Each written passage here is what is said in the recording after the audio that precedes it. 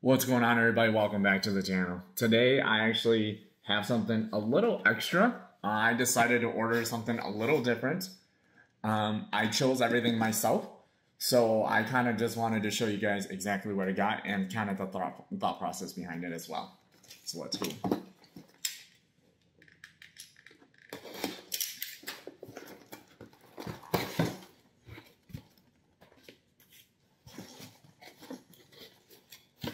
Take a look. Nice. So first, I got some Berkley Vanish Easy Casting Fluorocarbon, 14 pound. So I just realized that I don't have any backup line at all, which I have no idea how that happened. Doesn't make any sense.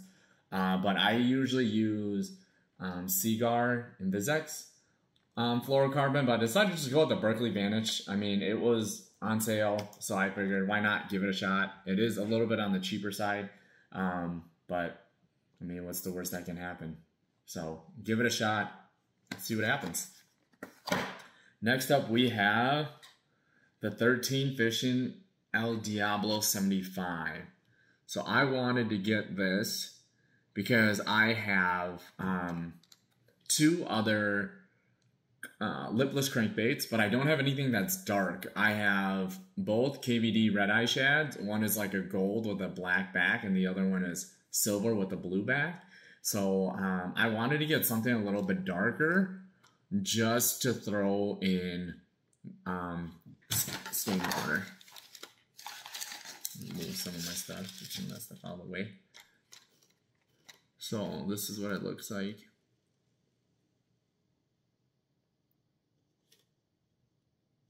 So this is actually called, it's 3 inches, it's 3/4 of an ounce, and it's called Rusty Brem. And obviously, I normally fish in non-clear water. So sometimes visibility is anywhere from like a foot to like 3 feet, but always got a rattle. Next up we have, yes, so the Storm Wiggle Wart. So this one right here is called Tennessee Shad. So I actually have their Wiggle Wart that's like a crawl color. I'll be using that pre-spawn. But this is something that I wanted to use right when the temps start to drop, just in case the bass do. So right now, the water temp still is pretty warm, but I want something that's shad-like color as well. The only one I have is a bluegill color, but I wanted to get something that can definitely go deep, because I think this is like 15 feet plus is what it says. So it's 2 3/4 of an inch, 3/4 of an ounce as well. So we'll take a look at that. And I love the action on the red one that I have, the red craw as well. So I wanted something that can definitely go deep. And especially when I'm fishing bluebird skies and it's like 80, 85 degrees outside, I'm definitely throwing this just to get way deep down in there to target the cooler water temps. And of course, noisemaker. Next we have is, look at this beauty. I'll take this out. This is the Guggen Squad Grande Recon. And the color is Shotgun Shad. We got a little thunder going on outside here. Obviously the Guggen Squad right in the eye. Look how big that bill is. Obviously this is their deep diver, so 15 to 20 feet. It is 3 inches long and it weighs an ounce. And of course the diving depth right there at the bottom. And just look at this thing. I've always wanted this color. Beautiful. Gorgeous. All right. Next up we have a Yo-Zuri 3DB popper. 3 inches. It weighs 3 inches. It weighs 3/8 of an ounce as well. So I forgot what, oh, Prism Gold Black is what the color is. So ever since I started getting the Yo-Zuri stuff in my MTBs, I just realized how much I love their Prism technology. Like, just look at the way it shines. It is crazy. And of course, it's always got a rattle in it. Honestly, I already have another gold popper, but I just wanted to get this one just because I wanted to. But this thing looks, so we'll look at the mouth. Again. Look at it. Just look at the way it shines. Beautiful. Beautiful, beautiful, beautiful. And then next up, I have 13 Fishing and their Poppy McPop Face as well. So this one is 5/8 of an ounce. And it is, the color is called Dark Gill. This thing looks gorgeous. So I don't think I've ever caught anything on a popper. So a lot of times I've just wanted to try something different. So I get about 3 or 4 different colors of the bait as well. So obviously, you know, I have this one. This one's definitely for the overcast days. This one is definitely for, you know, clear blue skies. So clear skies, so you can definitely give off that reflection as well. This Yo-Zuri, I think it's 3/8 of an ounce. This one is, I think it's a 5/8 of an ounce. Yeah, 5/8 of an ounce. And I also have a white one as well. So it kind of like covers a broad spectrum of colors, like dark, you know, pretty. So when it's dark, it is clear skies. And then the white one, I kind of just throw in the middle, you know, slightly overcast. And it's got a rattle in it.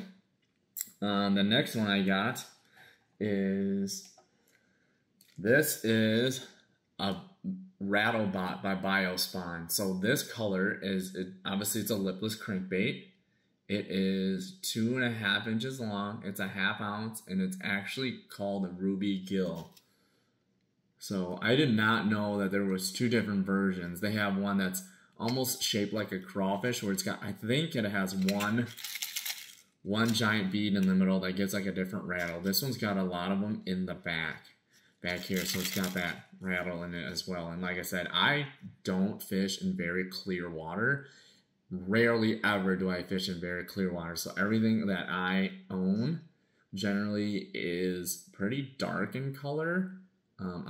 Except my spinnerbaits are the exception, but it's mostly dark colors, and I have like 1 or 2 light colors of that variation, but I always get the dark colored stuff first. But I'm excited.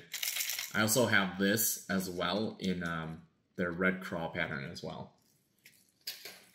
And then the next 2 is what I was the most excited for. So this right here is a Yo-Zuri, again, 3DB.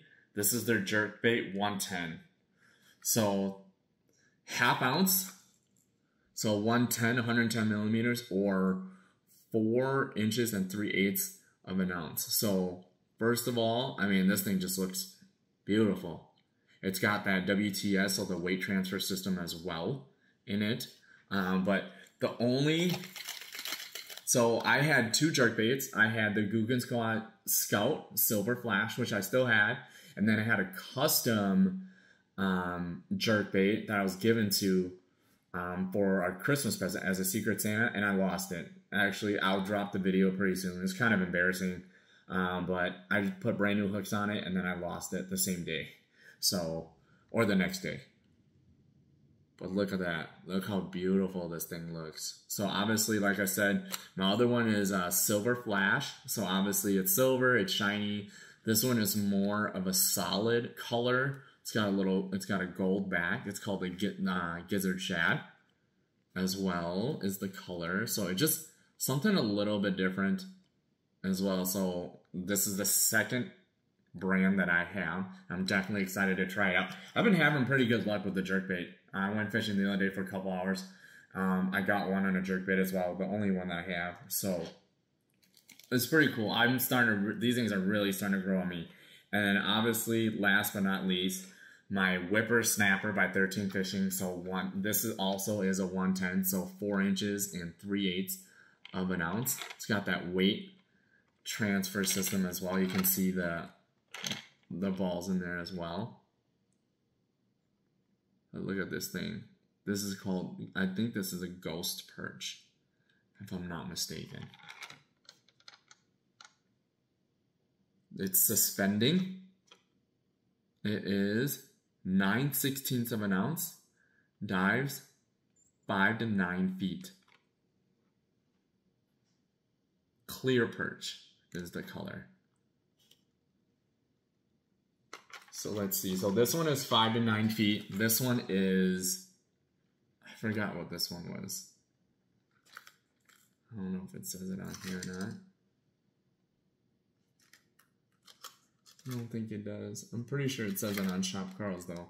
But this one is, so 5 to 9. I think this one is like 2 to 5. The Guggen Squad is 4 to 6. So it kind of gives me a range of different areas to target. And then obviously later on, I will get something that goes deeper than the 9 to kind of give myself like all different areas of the water column to tackle as well.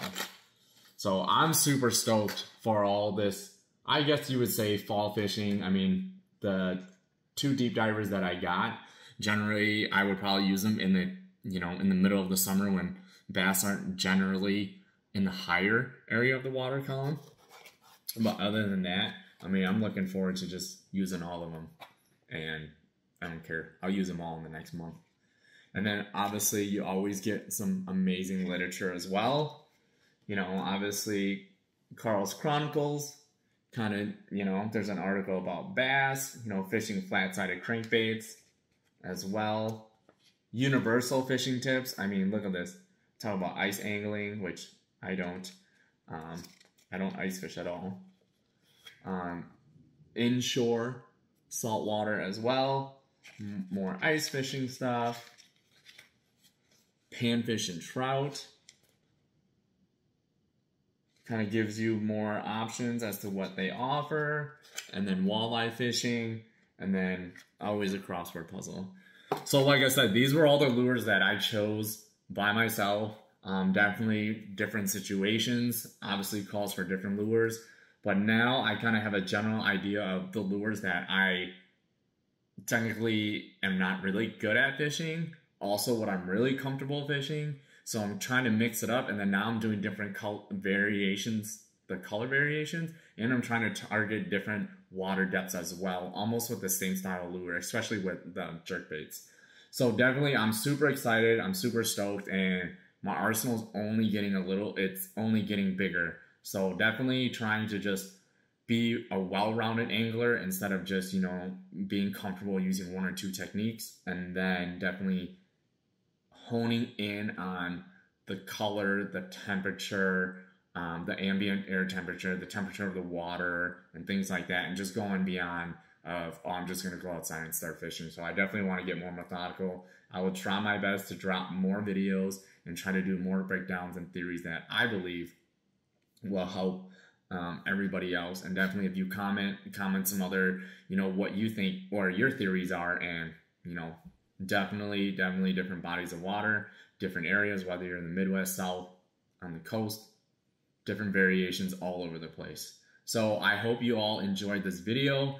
Like I said, I'm definitely going to be using this over the next month as well. The temps are going to start dropping, so we will see exactly what that does to the bass. Until next time, peace.